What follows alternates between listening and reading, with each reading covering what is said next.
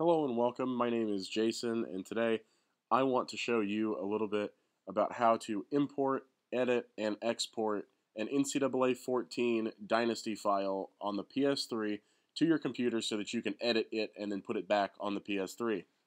So first things first, you got to have a Windows operating system to do this.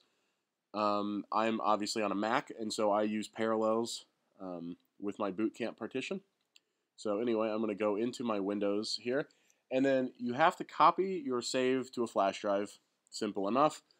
And then first thing, I also like to just put a copy of it on my desktop just so that I can have a backup in case something happens and I have to start it over.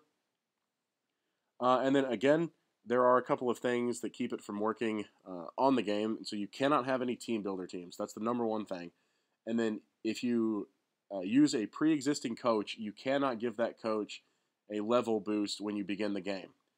You can do it before you start the game mode, or you can create your own coach, whatever, but you cannot pick an existing coach and then proceed to give him bonus few levels when you begin. You have to up his levels before you start the game.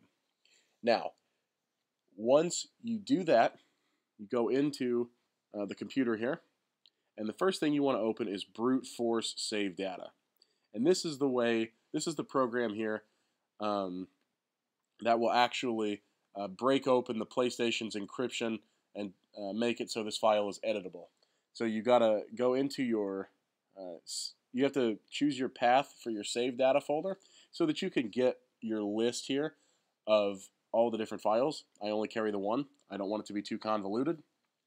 And so I'm going to go ahead and choose this, which is my fictional file. I'm actually working on a fictional roster based on this. And so you want to go and decrypt all files. And it's going to work here for 5 or 10 seconds. And it's done. So you go back to this folder, open it up. First thing, delete this. Thank you for your work, PFD tool, but I don't need your file in this. Second thing, find the USR-data document, and then add an extension of .mc02. Enter.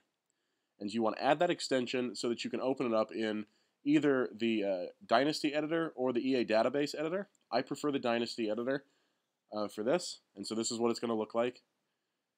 You open up your USR-data.mc02.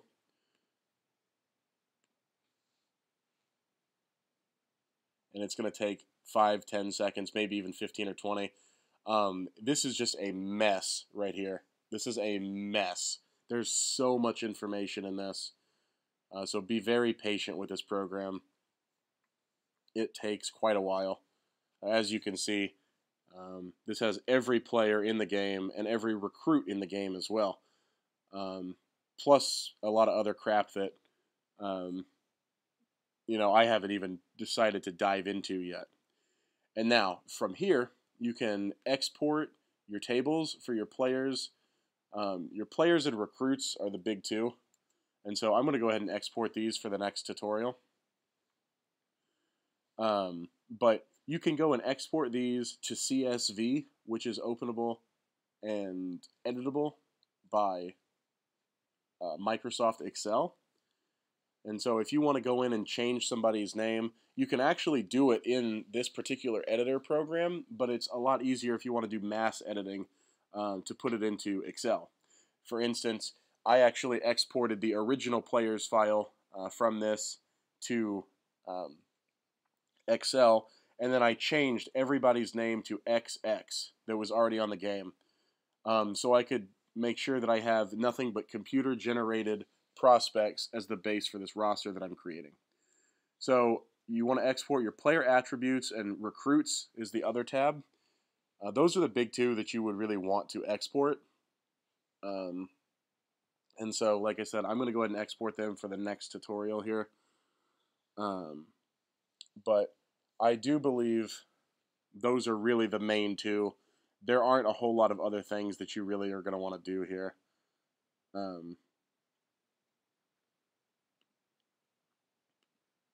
You want to export the current table, and so this is going to be recruits.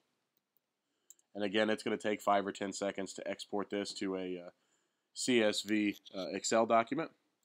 And you can go in and you can edit these players. You can change this guy's name from Mike Gaines to, I don't know, Mike Haynes. How about that? You can go and change his name, whatever. All you got to do is file and save. That's all you got to do. And then once you're finished, just go in, save it. And it's going to take 5 or 10 seconds to save. Click OK. Go into your file here. And you're going to want to remove your players and recruits.csv. I'm going to go ahead and move them to the desktop because I still need those files for later. But go ahead and delete them from here. And then you want to take the .mc02 extension off of your user data file. Click OK.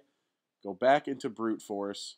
Encrypt PFD. You got to click that before you click anything else or this will not work.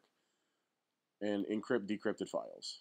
Click yes, and this will take 5 or 10 seconds, and then once it's done, you can put your flash drive back into the PlayStation, copy it to it, and open it back up with your changes made within NCAA 14.